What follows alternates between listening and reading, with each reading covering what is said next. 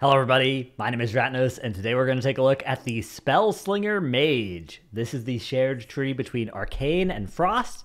They're prodigies of spellcasting that have learned to splinter their sorceries, creating powerful and volatile new effects. Spellslingers can conjure and manipulate these splinters with prowess, allowing them to devastate the battlefield with rapid barrages of razor-sharp crystals. And there's a dev note here that says they're themed and tuned based on your active spec. Arcane's ones are named Arcane Splinters, and Frost are named Frost Splinters, and the Arcane ones deal moderate Arcane School damage, whereas the Frost ones deal light Frost damage. These specifics have been omitted from this mockup for the sake of tooltip readability. Both splinters serve the same purpose. So let's get into it with Splintering Sorcery. So Arcane says, when you consume Nether Precision, it conjures a splinter that fires at your target. And Frost says, when you consume Winter's Chill, you conjure a splinter that fires at your target. The splinter does damage over 16 seconds, and the effect stacks. And remember as well that the Arcane ones are going to deal more damage than the Frost ones. Presumably you're going to fire more of these Frost ones, though. And I guess Frost already has like Icicles as well that are kind of a similar theme here. Let's read the bottom node next, which says, Splinter Storm. Whenever you have 8 or more active embedded splinters, you automatically cast a Splinter Storm at your target, which recalls all embedded splinters, dealing their remaining periodic damage instantly. After a brief delay, unleash a devastating barrage of splinters, dealing damage to your target for each splinter in the Splinter Storm. It also gives you either clear casting or applies Winter's Chill to its target. So, okay. Some incentive here to build up to 8 as much and as quickly as you can, and yeah, do this kind of cool, like if you ever played League of Legends, like a Xayah ult thing, right? Or Xayah Featherstorm thing, kind of cool there. We have Augury Abounds is up next, which says casting Arcane Surge conjures 8 splinters. What a surprise! 8 is the number we need for Splinter Storm to go off. During Arcane Surge, whenever you conjure a splinter, you have a 100% chance to conjure an additional splinter as well, which I assume isn't going to apply to these 8. I assume you're not getting 16, but whenever you proc them during your Surge, you're going to be getting extra ones. And Frost gets the same effect for Icy Veins as well. So, okay, free Splinter Storm in your cooldowns, and then probably an extra 1.5 Splinter Storms for the duration of your Surge and your Veins. So, powerful there. Controlled Instinct says, when a target's under the effect of Nether Tempest or Winter's Chill, 20% of the direct damage dealt by a splinter is also dealt to nearby enemies. Damage is reduced beyond 5 targets. And direct damage from Arcane Splinters resets the duration of Nether Tempest as well for Arcane.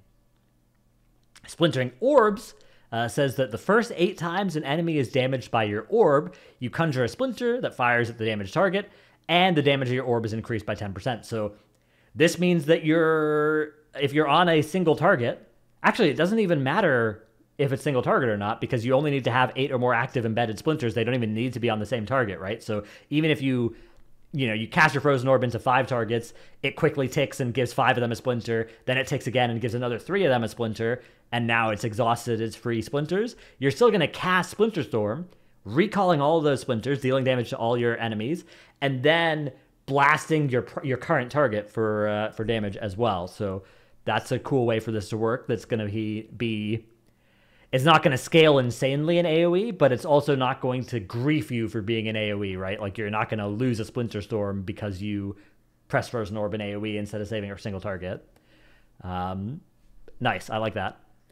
Over here we have Slippery Slinging, which says you have 40% increased movement speed during Alter, or look again, which says displacement has a 50% longer duration, 25% longer range, and leaves behind a mirror image. I wonder if that mirror image will provide you damage reduction. I assume no, because I assume that's just when you press mirror images that you get that. That would be an important part for making this an obvious choice for PvE. But either way, nice little utility node. You could certainly imagine getting value out of either of these, depending on the fight situation. I suspect that Look Again is going to be the main one that you'll kind of just default to, because that'll be easier quality of life to get to. Usually when you press Alter, you don't need movement speed all that often, but sometimes you do. Sometimes it is a very nice thing to have. Up next, we have Reactive Barrier, which says your Prismatic Barrier or Ice Barrier can absorb 50% more damage up to 50% more damage based on your missing health. which maximizes its effectiveness when under 50% health. So as long as you press it at 50% health, you're not losing value instead of pressing it at 10% health, and you're going to get 50% more value on your barrier. Powerful. Barrier, you know, it's a little bit of a weird effect because often in high-end content, you're going to want to be pressing these buttons at full HP to provide you value against a one-shot. But it still, you know, when you do press it below 50% health, you're going to be very happy for it to absorb more. The other option is Phantasmal Image, which says you get an extra clone off of your mirror image, and mirror image now reduces all damage taken by an additional 5%. So a nice default, or I guess not default. I think the default here is probably going to be Reactive Barrier even, but making your mirror image more powerful will be nice as well if you want to do that instead. Two good defensive options. I wonder if Reactive Barrier will work on Mass Barrier as well. If so, then that will be very nice for something that's already very powerful.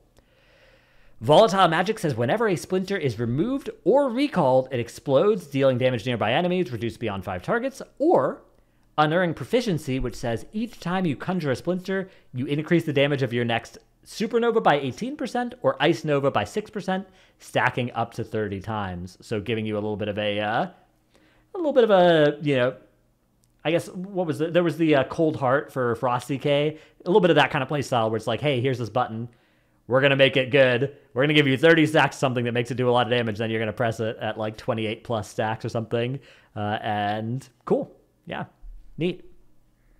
Shifting Shard says, Shifting Power fires a barrage of 8 splinters at random enemies within 40 yards over duration. So again, another button that's just going to give you a free Splinter Storm, right? You're going to have free Splinter Storm every time you cast an orb, every time you cast your major cooldown, and every time you cast Shifting Power. So you're going to be doing a lot of Splinter Storming here. And again, this is going to be fine in AoE, but also fine on single target. You're not going to be gaining or losing Splinter Storms either way.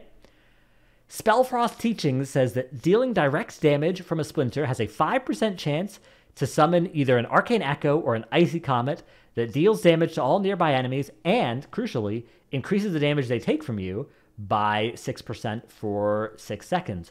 Now, the direct damage from a splinter, I assume, is the upfront initial hit, which, notably, you're going to be getting a lot of those. Like, you're going to be getting some of those randomly, right? Just whenever you're consuming your Nether Precisions and your Winter Chills. But you're also going to be getting 8 upfront hits whenever you press your major CDs. You're going to be getting 8 hits over a short span of time when you press Shifting Sands, or Shifting Power, rather. And you're going to be getting 8 over a short time, especially in AoE, whenever you cast your orb. Which means that the chance that they have this damage taken increase on them when your Splinter Storm then happens is very high, because a lot of your Splinter Storms are going to be happening not just when you finally apply the 8th splinter, but often you're going to be having like 2 splinters randomly on the target, and then you're going to be pressing Icy Veins, and you're going to shoot 8 splinters, and you know you're going to have a huge chance here of proccing a Icy Comet or Arcane Echo and 6% more damage. Cool. Force of Will then says 2% increased critical strike chance, 5% increased critical strike damage. That one is not. Even I can't talk for a minute about that node. That's just some value. Makes the crit stat better. Very nice, obviously, for Frost as well, trying to get to Shatter early in an expansion. That'll be potentially very valuable there. But even late in an expansion, crit damage starts to be really good late in the expansion. So, yeah. Cool little tree here. I suspect that this one is going to be pretty fun. It doesn't really ask too much of you, right? You know, press your buttons and splinters are going to get applied to targets. Hopefully it looks cool. Hopefully, you know, you can feel them getting recalled and then sending your splinter blast at them, your devastating barrage of splinters. And also, hopefully, the playstyle, if Unearned Proficiency is good, hopefully that is fun as well for mages. I don't know. I haven't played enough Frost or Arcane this season to have a really good idea of whether this would be a fun addition to the spec.